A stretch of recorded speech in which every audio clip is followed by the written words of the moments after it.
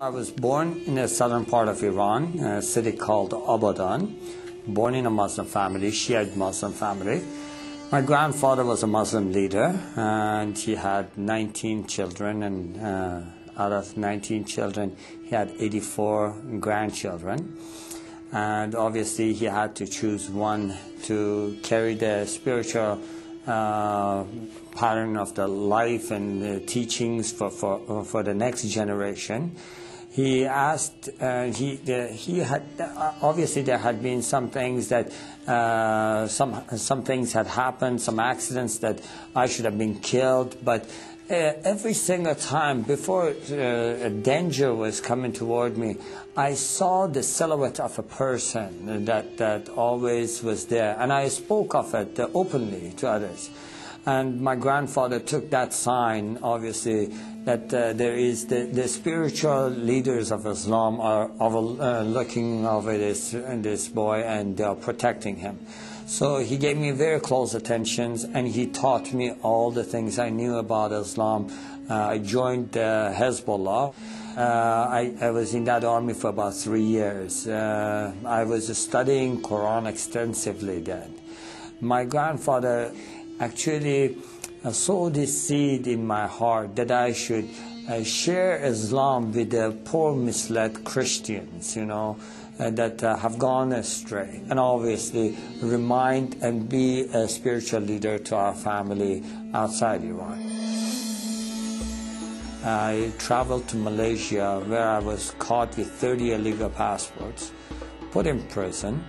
And so I started teaching Islam in the jail, and telling everybody what they must do, what are their duties toward Allah. And so I did this routine every day. I prayed obviously 5 times a day.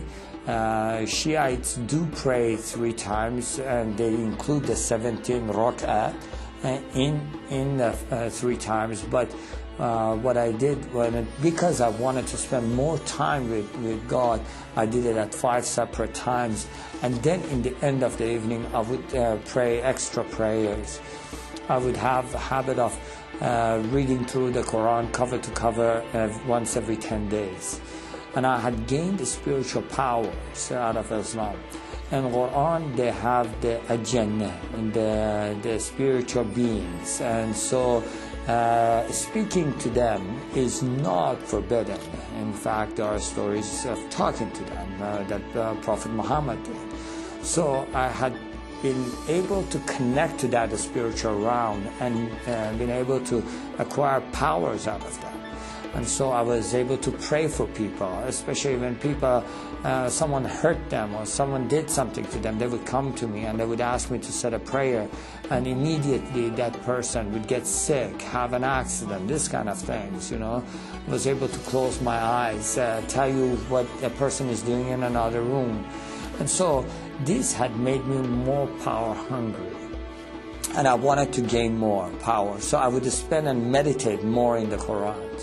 And so as I was doing that one night, I just was meditating in the verses, and there are words in the Quran that are repeated continually, repeatedly, but they have no meanings. They are the secrets of Quran. And so when I was meditating on this, a spirit entered the room, and it was much more powerful than I could handle, or I could overcome. And so I was filled with fear. And so I tried using all the tools Islam had given me. In the name of Allah, I command you to leave, you know. Satan, I rebuke you, kind of things. And I used all those, and nothing was helping. At that moment, I was totally desperate, and I felt like it is choking me, choking the life out of me, and I felt like I'm dying in that cell. And I just cried out to the heavens, and I said, God, in Farsi, Khuda, help me. And immediately I heard a voice, just as clear as you hear my voice today, saying, bring the name of Jesus. And at that moment, I really seriously did not give it 1 second of thought. I feel like going back, I was drowning. A man that is drowning, you throw a rope, they would never question you about the color of the rope. And just grab on. And so I did. I said, Jesus, if you are true, show me yourself. And to this day, I have no idea. Obviously, going back, I'm thinking, why did you word it that way? Why didn't you just say, Jesus, help me? I don't know why, but that's the way it came out. And before I was finished with the sentence, everything was back to normal. Now, that was not my conversion. That was the beginning of my confusion. Why would Jesus help a Muslim?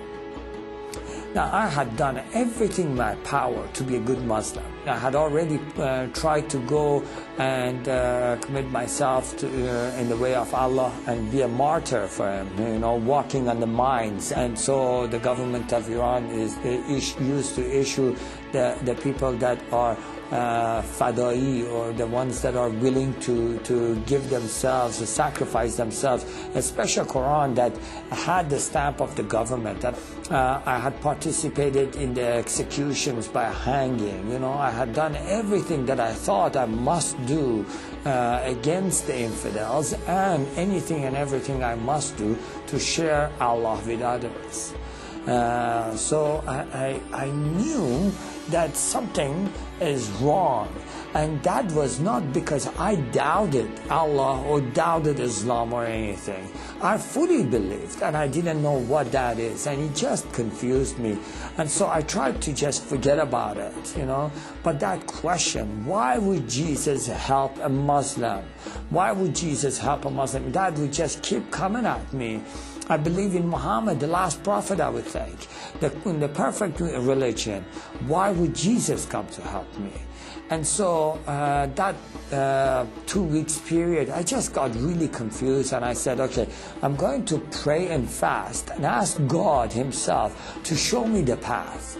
Obviously, I thought at that moment, and there are verses and things taught in the Quran that says the ways of Allah are many, and no matter what part of the mountain you climb, you always come to the same mountain top.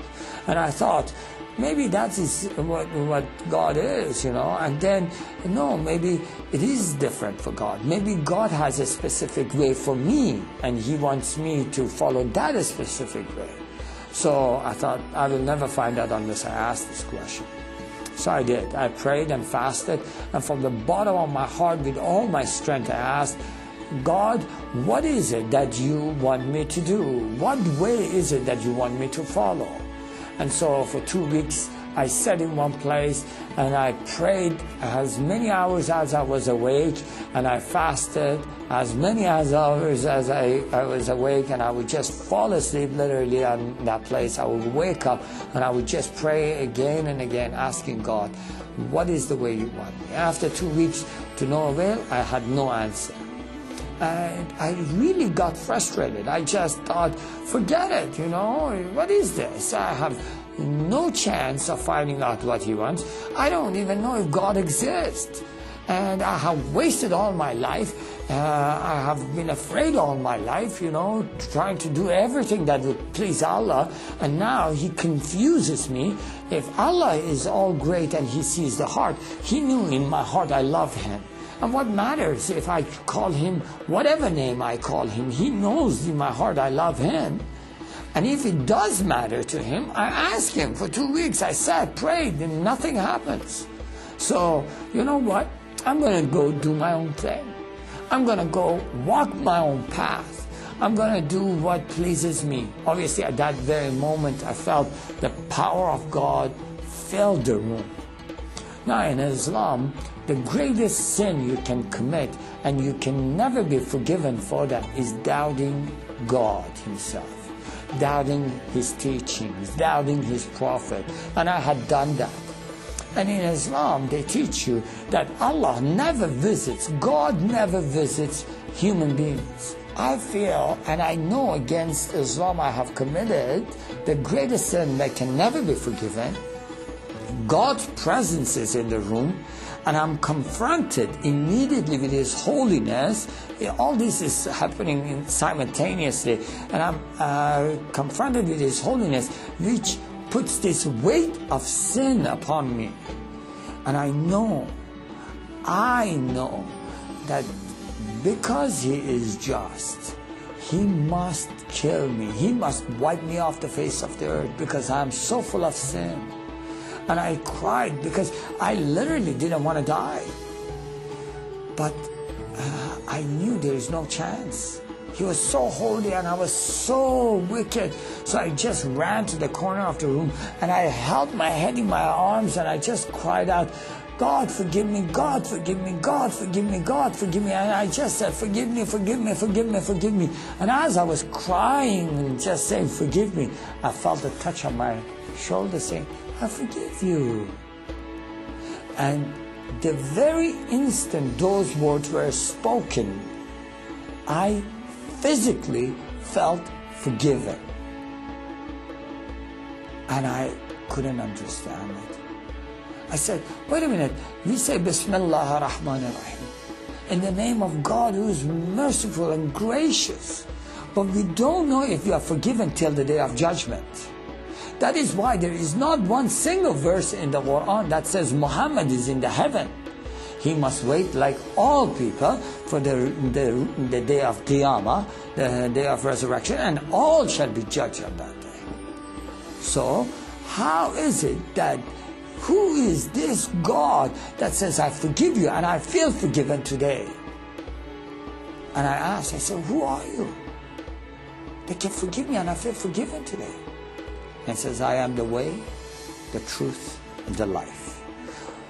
The moment I heard those words, I knew it's of a great importance, but I had absolutely no idea what that meant.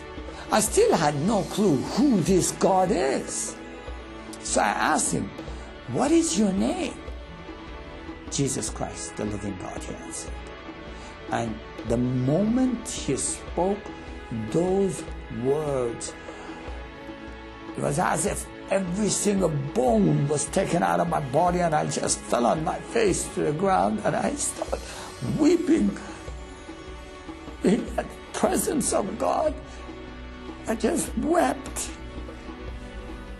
I still can't, this 18 years have gone by, but I still can't forget His love, His mercy, and all the I can't forget what is for me that day. And she just said, I forgive you. I felt forgiven. I fell on my face.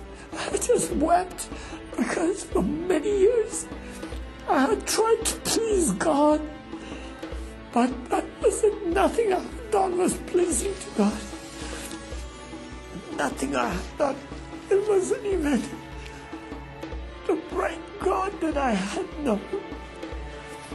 I felt so deceived because they told me this is God and He wasn't God. They told me, "Qutulu fi sabilillah," kill in the way of Allah.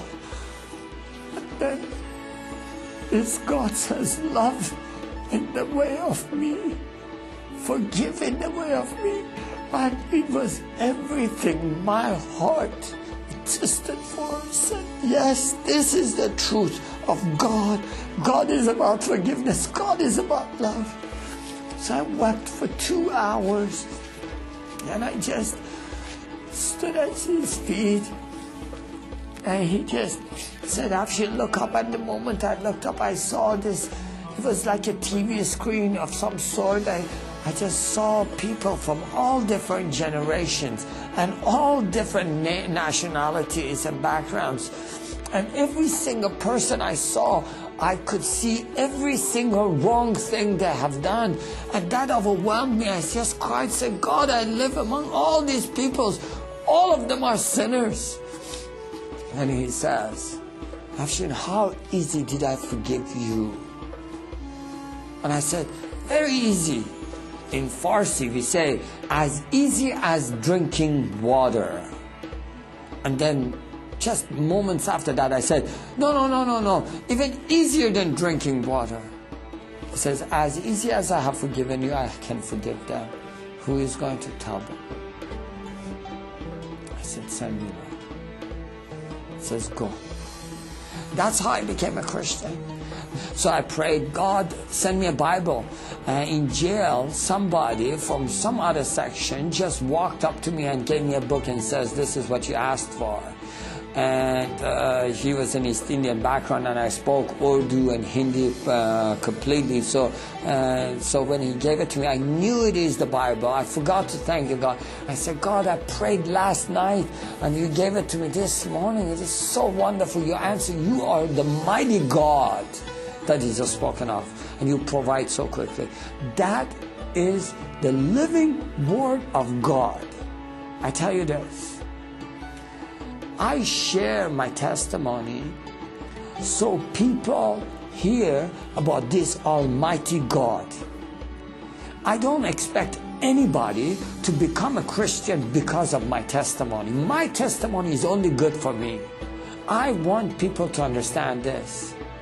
This is the story of Almighty God that is all able and that is searching for all seeking hearts, that loves all humanity with all His strength and power. If someone hears my testimony today, I really like them to just say, okay, God of heaven, the creator of everything, if this is true, I want that. And I assure you, I can guarantee you that mighty God that came and touched and changed my life and totally forgive everything I have done. And He made me sure that I can be in heaven with Him. He can assure them of the same assurance, and He can let them taste of the same forgiveness and same love. And that is who Jesus Christ is. May glory be to Him, today and forevermore. Amen. My suggestion to a Muslim man or a woman is, I know that as is Jesus Christ God, can a human being become God? Of course, never. No human being can become God. But I believed, even as a Muslim, in an almighty God. God, the great God, that can do anything and everything. But can a God, this great God, become man? Can He show Himself in the body of a man? Yes, He can. And so, as Christians, we do not say Jesus Christ is the Son of a God because God had a child. No. But God showed Himself in the body of Jesus Christ to all humanity. I dare anybody, if they ask Jesus Christ with the heart that is right, and God knows, we cannot test God, we cannot question God, but we can ask God. We can ask God with humble beings that we are, saying, God Almighty, I have a family member that is sick. I have someone that is really, really in need of a healing. I have questions. I have a broken heart. I am filled with depression, and no doctors can help me. I have no hope. I feel like I have no peace. If you ask, is there hope in Jesus for me? Is there healing in the name of Jesus for me? Is there healing for my family member? I mean, some kind of salvation from that depression? Ask in the name of Jesus. You will receive it because He is the Almighty God. You test. you will see. And that is who God is.